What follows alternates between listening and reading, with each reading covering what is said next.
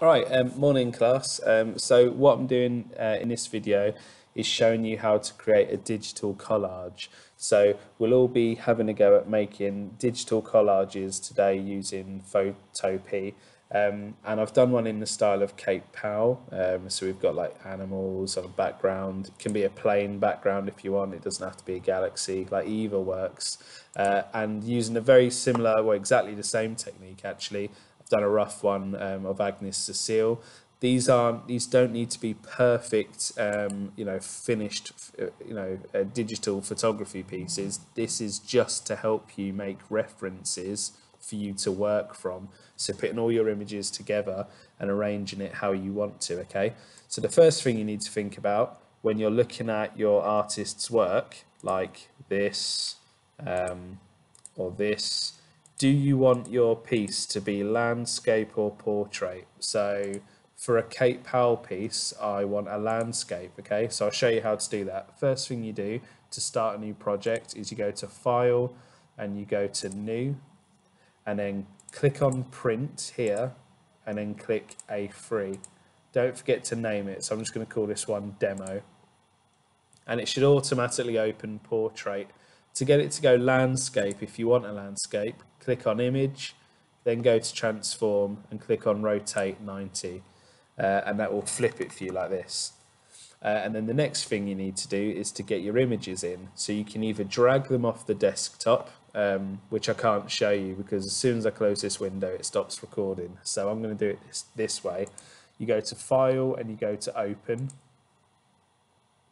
And then you can't see the window that's jumped up, but it opens my desktop, and then you just select the images from the folder on your desktop to open. So I'm going to go through and I'm going to select the fish that I want to open. I've got the model that I've opened to use. And okay, so we've got the fish, the free fish, and the model. And then I'm going to select my move tool, and you see I've got the different images that I've opened along the top here. So I'm going to find the model, select the move tool so I can drag it around, and then I'm going to put it onto my new empty canvas like this. So she's on there now. And then you'll notice if you've got transform controls ticked, like I said in previous demo, you'll have these squares around here, which means you can enlarge. Remember, when you enlarge, you've got to hold the shift key down. If you don't hold the shift key down, you might accidentally end up squashing her like this or changing her shape. So don't do that. Make sure you're holding your shift key down to get this. And then what I would recommend, if you're using photos from school, hopefully they were taken on a plain white background. I would recommend taking your photo on a plain background because it makes it easier to cut out. Also notice how the hair's tied up here. If you've got lots of individual loose strands of hair or details, that also makes it very hard to cut out. So for instance, if we use the quick selection tool, which is a lifesaver for these kinds of resource making exercises, if you just click that, see how it's selected around the outline there really well actually. But if you were to do that with hair that was kind of lots of strands coming out, it doesn't as successfully and neatly select the outline. So you want to be careful about what image you use. If there is an image you really want to use and it's got lots of intricate bits to cut out, then still use it, but maybe use the magnetic lasso tool instead, and you can go around and you can cut round yourself and you can manually select it like that. Okay, remember how that works. You got to go all the way around and then join the last dot with the first dot to make the selection. Okay, so I'm just going to quit that because I'm not using that today. The next thing that I'm going to want to do is to maybe lighten the background a bit. So I go Image, Adjustments, and Brightness and Contrast. And this brings this up here. And then I can just brighten the image, see? You don't want to go too bright, but I'm just brightening it so that grey background kind of is a little lighter. And then I can go to my quick selection tool and just click on our model If I'm not happy with what it's selected, I'll do select and deselect, and I might try again. Very similar. Okay, so go edit, copy, and then edit, paste. And then you'll notice in the layer box, I've now got two layers. Well, I've got the background, I've got the original, and I've got the one that I've just cut out. So if I hide the original, see the background disappears. And now what you'll find is if I zoom in with Control and Plus, you'll see I've got lots of jaggedy bits that aren't quite so neat. So what I might do is just select the eraser tool here, and I might just go around and just neaten up just the edges here. You just need a steady hand on the mouse and just go around and neaten it up. If you're a perfectionist, you might want to go in on the detail and really just try to get that as neat as you can. But again, this isn't for photography really. This is for you to help you create resources that you can work from in art, that you can draw from. So you may not want to go in and be this fine with the final outcome. You know, you want to make it as neat as you can to work from, but it doesn't have to be perfect. And I've made a messy job of that. I actually preferred the way it looked before, so I'm just gonna click back in my history to undo any mistakes I don't like and fix it like that. Okay, so I've got my model cut out very quickly on a plain white background.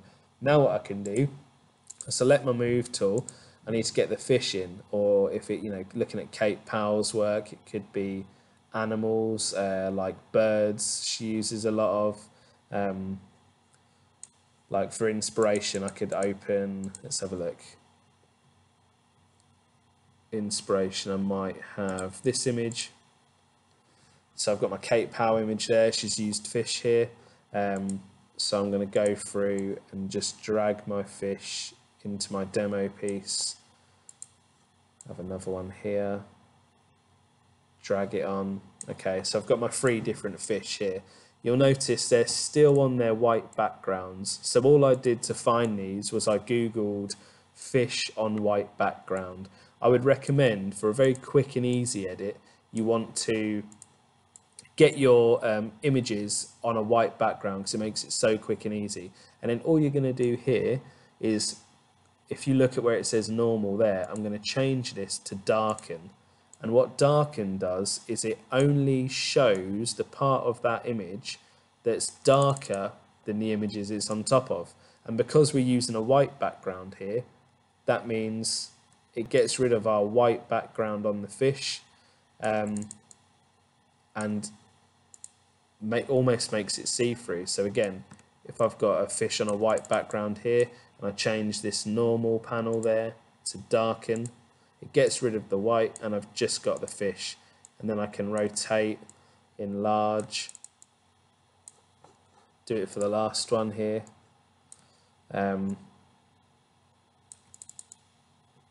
If you want to, like I want to on this one, I want to flip it, it's easier to find the image in its own panel at the top there. Go to Edit, Transform, and then flip horizontally, and that will flip it in the opposite direction. And then I can have a fish like this in the opposite direction, which is, I quite want that one facing the other way. So I'm just going to do normal and darken again, and then brilliant, I've got that fish like that. You can click on the corners to rotate, enlarge, move it around so the composition is how you want it. And that's a very quick Kate Powell style edit. If you want to get rid of any watermarks that are on, you just get your eraser tool, get rid of them. Make sure you're on the correct layer, so you can turn them on and off like this. You can hide them to make double sure what layer you're on. So I can get rid of these little camera watermarks here, so it doesn't distract me when I'm painting this or illustrating from it. Just get rid of them like that, neaten it up like that.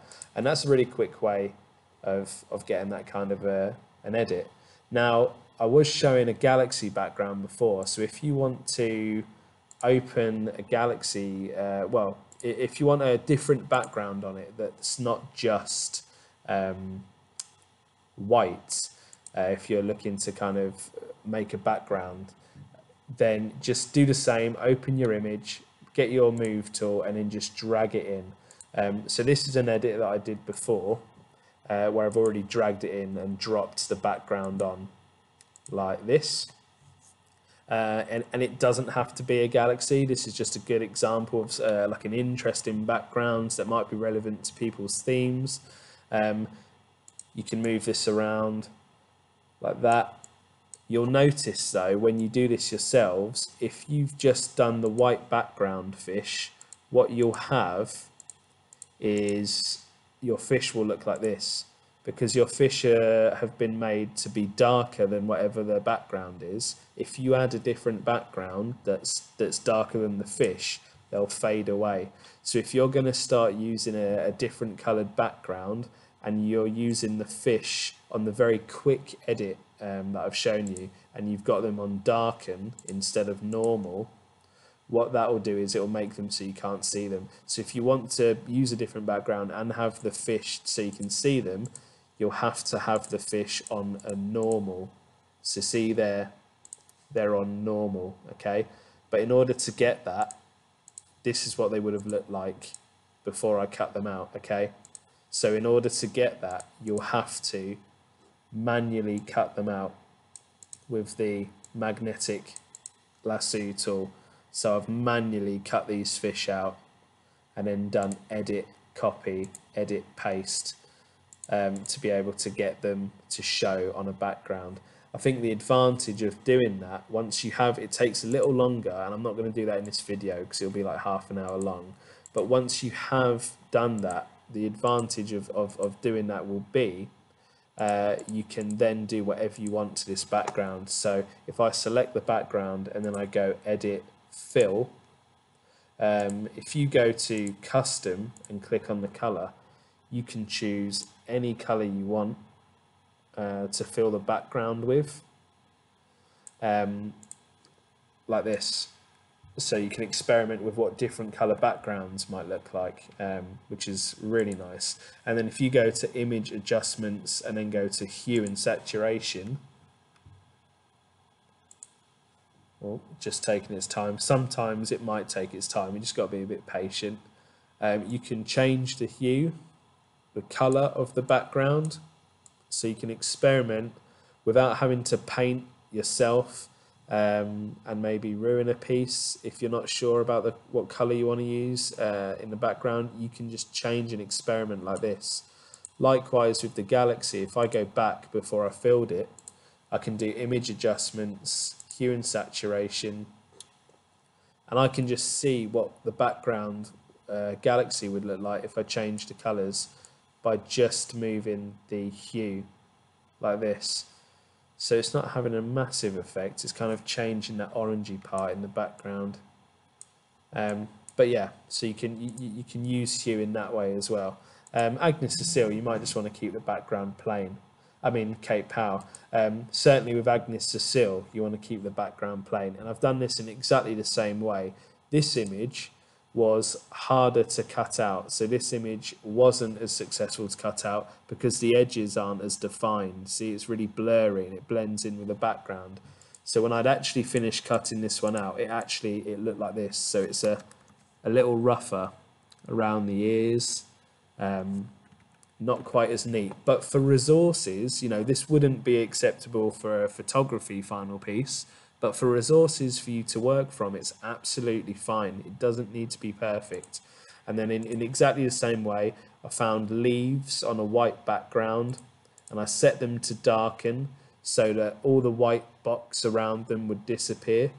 And it's only showing the leaves that I want to show, okay? And then you can move these around.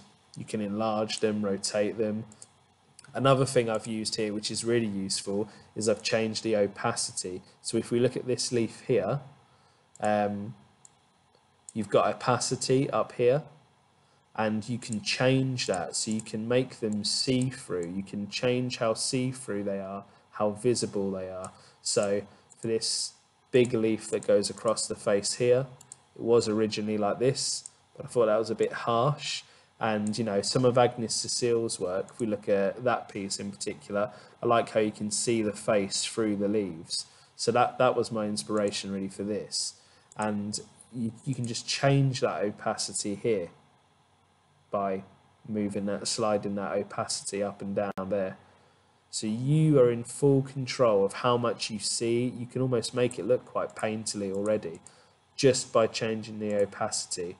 67, so this one's quite dark. I might want to make it more see-through like that, completely disappear, or I can bring it back as strong as I like or as weak as I like. So that's just giving you a few of the tools that I would use to make a very quick collage, okay? To save it, very importantly, you need to go to File and then Save as PSD. And what that will do is it will save all of the layers that you've been working with. So when you click File and Save as PSD, it will take a while, just give it a while, and it should pop up at the bottom and tell you that it's saved. And then you just need to find where that has been saved. Mine saves to my desktop automatically, okay? So that's it for that one. Brilliant. Do let us know if you have any questions. Make sure you watch the videos first. It's a really good, the best way to get confident with Photopea is to just use it. So the more you use it and experiment with it, the better, then the easier it will become as well. Okay, brilliant.